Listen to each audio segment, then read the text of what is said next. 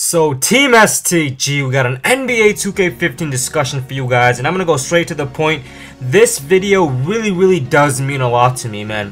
What I'm saying really does speak from the heart, bro, because this is a big topic, and as you can see with the tone of my voice, I really am serious about this, this video and conversation we're gonna be talking about.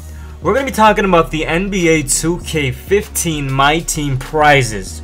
The prizes in MyTEAM, in my opinion, for 2K14, although they were nice, they did have some flaws in my opinion, and the reason is because you get yourself, the Sapphire Durant, Sapphire Rose, and Sapphire Blake Griffin, which in my opinion was sick. That's awesome. However, this is where I get just, where I want improvements. You get all these Sapphire players if you win MyTEAM, right? But the thing is, everybody already has Michael Jordan.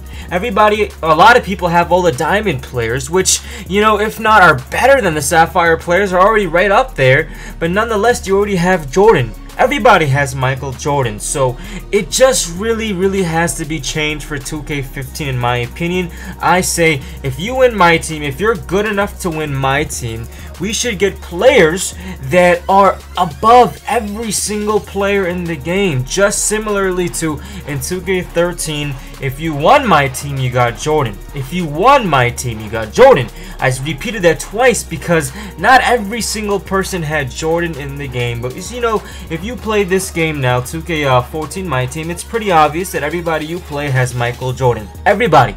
It's really rare to find a game where someone doesn't have Michael Jordan, because he's available on the pack any single time, any day. Even right now, you can go ahead and get yourself some Michael Jordan. So I really do feel like in 2K15 they gotta just renovate the entire system when it comes down to not ranking, but when it comes down to prizes, because that's what we play the game for. I really hope that they watch this video and they implement on it as well. Now, don't get me wrong, I am not saying that they should discontinue locker codes. I think locker codes is an awesome way that the community gets together. And I'm not trying to say that Michael Jordan shouldn't be easy to get, but I'm trying to say, this is what I'm trying to say. For the MyTEAM prizes for 2K15, they have to be better than any other player you can get in the game. That's what I'm trying to say. Because to win the first seed, you win the entire game. It's not supposed to be easy. It's supposed to be hard, and you're supposed to be rewarded very well. You're supposed to be rewarded very well.